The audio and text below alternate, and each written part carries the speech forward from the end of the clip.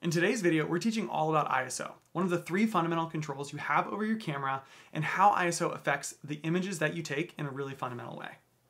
After all, if you want to understand how to use your DSLR or mirrorless camera and just take better images, learning how to shoot in manual is a great place to start.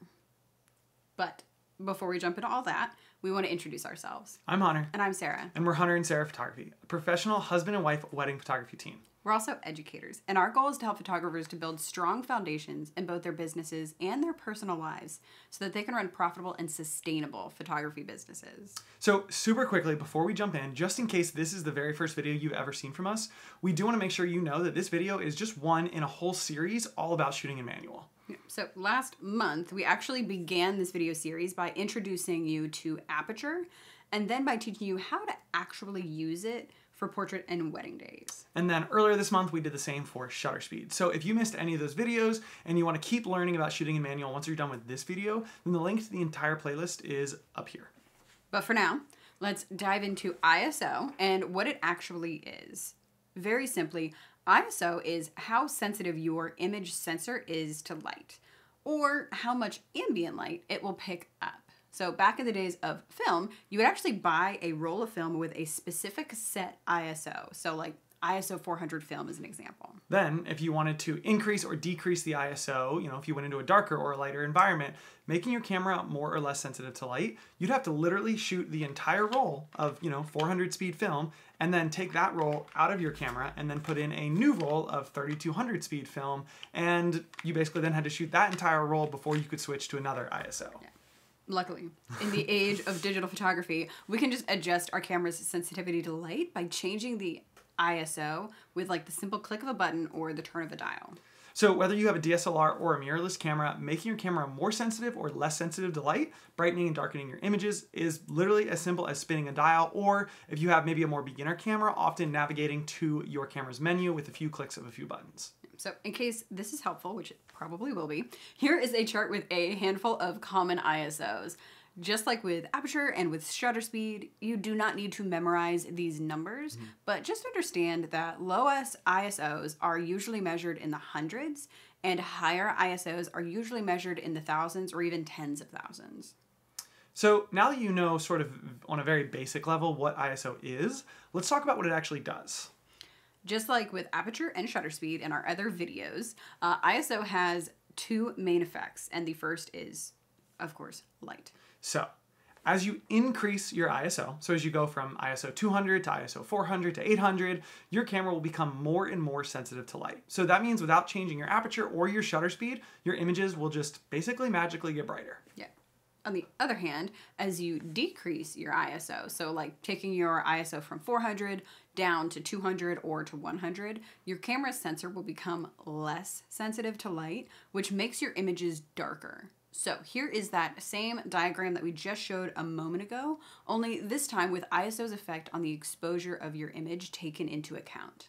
And for all the sort of more visual learners out there, we're going to pick up this same analogy that we've been using throughout this entire series to give you a more intuitive sense of how ISO works. So as a reminder, in this analogy, light is represented basically by water that's falling from the sky. Your lens is the hose that brings that light towards your camera image sensor, which is represented by the bucket in the lower right-hand corner of your screen. And the water that reaches these buckets is basically like the light that eventually reaches your image sensor and makes up an image. When we were talking about aperture, we asked you to think about it as increasing the size at the opening at the front of the hose. And then when we talked about shutter speed, we told you to think about how long the hose is open versus how long it's closed. Now, with ISO, it's the buckets themselves that are going to be changing. So when you increase the ISO on your camera, it's like making the buckets larger.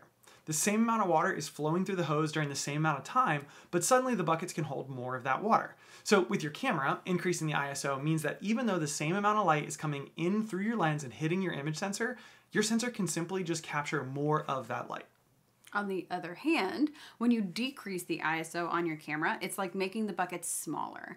Even if the hose and how long it stays open stays the same, the buckets just won't be able to hold as much light.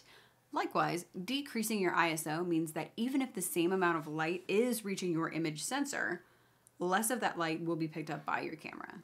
And finally, here's an example with actual imagery, so you can just get a very simple visual sense of what we're talking about.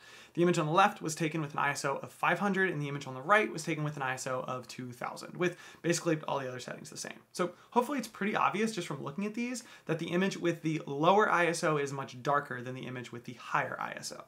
Just like with aperture and with shutter speed, ISO not only affects your light, but it does have one other effect on your final images. And with ISO, it is the graininess or like the noise of your image. So if it sounded almost like too good to be true, that you could basically just turn a dial and your images would magically get brighter or darker without affecting your aperture or your shutter speed, it sort of is too good to be true. Because as you increase your ISO and your camera becomes more and more sensitive to light and your images become more and more exposed or brighter, it also begins to introduce more and more graininess into the image. That's really the trade-off. Yeah, and it's kind of difficult to explain graininess, which is also referred to as noise. So we're just going to show you two images. The image on the left was taken outdoors and in natural light at ISO 50, which is about as low and grain-free as our professional cameras will go. On the other hand, the image on the right was taken indoors at night in a much darker environment and without flash. So our ISO is at 4000, a significantly higher ISO. And while this might not look like that much of a difference at first, if we zoom in on these two images, you can see really quickly how the image with the higher ISO feels like gritty and grainy, and it's a little bit less sharp and maybe a little bit less clear. You know, it's almost like someone spilled clear grains of sand all over the image, which is why it's referred to as graininess. And that's what Hunter means by like the trade-off that you get with ISO. Without a flash or slowing down your shutter speed to the point that the entire image is just like a blur, we would never have been able to capture this indoor dancing photo without a higher ISO. But as you can see, in exchange for all of that extra light, the trade-off is lots of grain. On the other hand, when we were shooting outside, we didn't need to add extra light. We were able to keep our ISO low and avoid noise altogether. So finally, in order to help you tie all of these things together, here is that chart one final time, but this time with the graininess and the noise taken into account. And by the way, if you think this is helpful, we hope that you will screenshot this and sort of refer to it next time you're out shooting. Yeah. And if this all felt like a little theoretical to you, that's okay. Mm-hmm. This video was all about helping you to understand what ISO is and how it affects your imagery. Next week, we are going to do a deeper dive into ISO part 2 and give a few more like real world examples, and we kind of share how we think about setting our ISO on portrait sessions and on wedding days. But for now, that's it for this week. Yeah, thank you guys so much for watching. We genuinely hope that this video has helped you move one step closer to understanding your camera and mastering manual photography. Now, if you found this video helpful and you want to continue to learn from us, we would really encourage you, of course, to like and comment and subscribe and do all the things that makes YouTube love us, but also to join our Facebook community. It's called Mastering the Wedding Photography Biz with Hunter and Sarah. It's really just a community of other newer photographers who are building their businesses as we all come alongside each other, challenge, encourage, and learn from each other along the way. Yeah, we share new content in that group almost every day, as well as just updates when we post new videos. So, like Sarah said earlier, we will be back next week with the next part in the series, but until then, happy shooting.